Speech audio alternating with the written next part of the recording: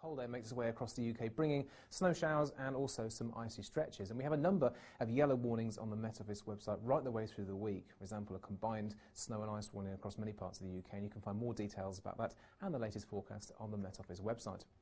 And the reason for all this cold weather, well, we've got a cold front sitting across the south-east of the UK, and as we head through today, that'll move its way into the near continent, allowing this cold air from the north to stream right across the UK. And by the time we get through to today and into Wednesday, we'll see temperatures below average.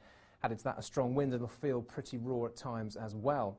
So this morning we've seen that cold front across the UK gradually making its way, clearing, I think about the mid of the morning, really having some clearer spells here. But we've got those wintry showers across many northwestern parts of the UK, bringing some pretty significant accumulations across parts of northwest Scotland and Northern Ireland. Also some snow across parts of the Pennines and down through the hills and mountains of Wales as well.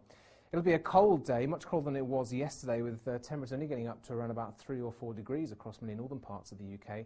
Even across the south, there'll be a distinct chill in the air, and with the strength of those winds, I think it'll feel pretty raw. Now, for the rest of today, we see those showers continuing across many parts of the UK, even falling as sleet and snow to low levels across parts of South Wales and South West England as we head through the evening time. But most places seeing some wintry showers, apart from perhaps some eastern parts of the UK, should get over some slightly drier conditions. And as we head through into Wednesday, there'll be some icy stretches again first thing from those wintry showers, but eastern parts of the UK should actually see some pretty decent spells of sunshine for a time. But we have a deepening area of low pressure out to the Atlantic. That'll swing its way through as we head through the afternoon, bringing some pretty strong winds and some persistent rain. So for most places, it'll turn very wet and very windy later on. Bye for now.